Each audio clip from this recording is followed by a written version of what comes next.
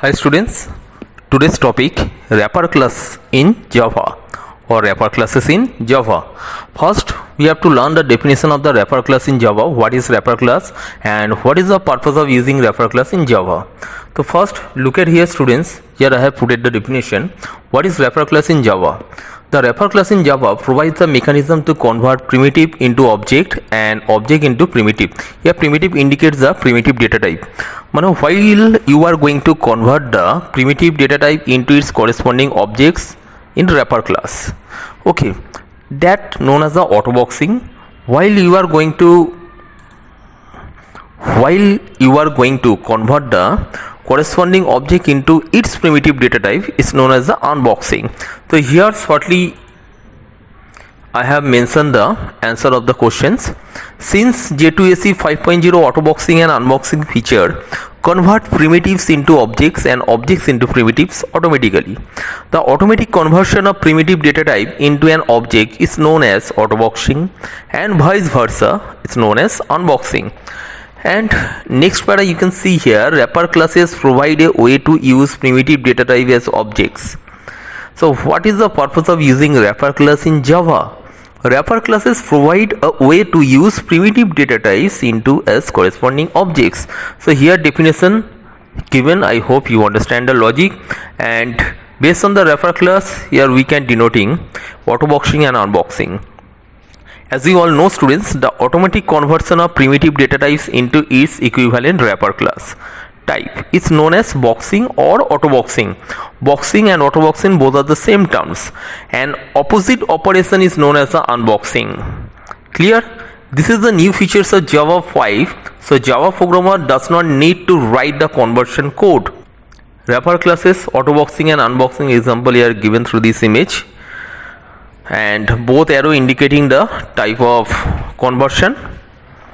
Left to right conversion is known as the autoboxing and right to left conversion is known as the unboxing. Through this image, hope you all are understand the logic.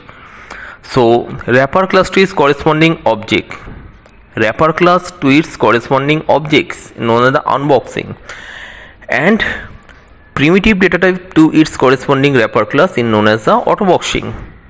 Okay, come to the next. Wrapper class type hierarchy.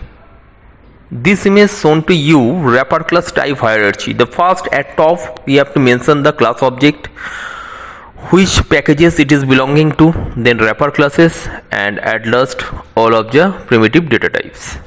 Clear? Here I have given the object. Under object we are having the categories, the type, the boolean, number, character. Okay, number we are having the integer, wide and short data type, float, long, double data type also there. Character only one single character data type, and boolean we are having the boolean data type. Only number we are having the few categories. One is a real number, one is a whole number. Those number can contain the fraction, as you all know it's known as the real number, like float, double. Okay, and those number contain the non-fraction, it is known as the whole number, like integer and short. Byte can indicates the wide value, I mean the ascii value of any particular number characters. Okay, come to the next. Need of wrapper class. Look at this para. Need of wrapper class. Even though Java is an object oriented programming language, the user frequently needs to deal with objects in collections, synchronization, serialization and other areas. Let's take a look at some of the instances in which wrapper classes are required. The fourth purpose here I have mentioned, we must convert the objects into stream in order to perform the serialization.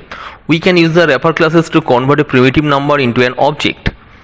Number 2, Java can only handle calls with parameters. As a result, if we pass a primitive value, the original value remains unchanged. However, when we convert a primitive value into an object, the initial value is changed. Number 3, multi-threaded classes are used for synchronization in Java. Number 4, the collection framework in Java only works with objects. The collection frameworks classes within first bracket here mention vector, hash set, link hash set, priority queue, array list, tree set, linked list and array dequeue, for examples, are all object oriented. Java wrapper classes. Look at this table, students. Here primitive data types, one column is here and there is the wrapper class. Based on the data types, what are its wrapper class, here I have mentioned. So through this table you are all easily understand the primitive data type and its corresponding wrapper class. And as you know, the left side everybody can see boolean, char, byte, short, int, long, float, double, all has been written in the small letters. Okay, that's all are the primitive data. The right side column everybody can watch, I have written all the wrapper class of its corresponding primitive data types. The wrapper class of variable boolean is boolean, the wrapper class of variable char is character, the wrapper class of variable byte, my primitive data type byte is byte, the wrapper class of short primitive type is short, the wrapper class of int is integer, long, long, float, float, double, double. One thing everybody can see here, wrapper class of the primitive data type int is integer, and wrapper class of char of primitive data type is character. All the first letter of the wrapper class should be capital. Clear? Now autoboxing. The automatic conversion, autoboxing is also known as the boxing. The automatic conversion of primitive data type into its corresponding wrapper class is known as autoboxing. For example, byte to byte, char to character, int to integer, long to long, float to float, boolean to boolean, double to double and short to short. Since Java 5, here version 5, we do not need to use the value of method of wrapper classes to convert the primitives into its corresponding object. So one example here I have given wrapper class, how autoboxing is performed. Look at this example and come to the next. Unboxing. The automatic conversion of wrapper type into its corresponding primitive type is known as unboxing. It is the reverse process of autoboxing. Since Java 5, we do not need to use the end value method of wrapper classes to convert the wrapper type into primitives. So look at this example once, students. Look at the example. Within the main function I have taken integer I, one new integer variable here I have created, the value is 50. The variable I and value is 50, so int a is equal to I, the variable a can store the I value when a is equal to 50. So system.out.println, the output is also with the 50. Okay, this is the example of unboxing. So this is example of autoboxing and boxing.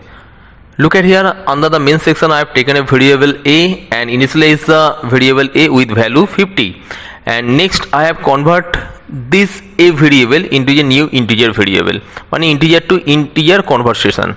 Integer a2 is equal to new integer within first bracket a, means a2 integer variable can hold the value of a, and next line integer a3 is equal to 5. It is also the boxing. So next system.out.println, I have printed these two variable, a2 can show the value 50 and a3 can show the value 5. So this is the example of auto boxing. This is the example of auto boxing. I hope all of you understand.